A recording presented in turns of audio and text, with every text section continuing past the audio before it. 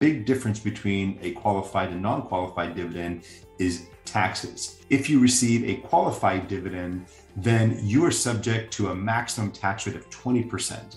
The tax brackets for a qualified dividend are from 0 if your income qualifies, 15%, or a maximum of 20%. But if you get an ordinary dividend, then the maximum tax rate is 37% as it currently stands with tax brackets. So as you can imagine, as a shareholder, you'd prefer to have a qualified dividend versus a non-qualified dividend. And also with a non-qualified dividend or an ordinary dividend, you are going to be paying tax at your ordinary income tax rate.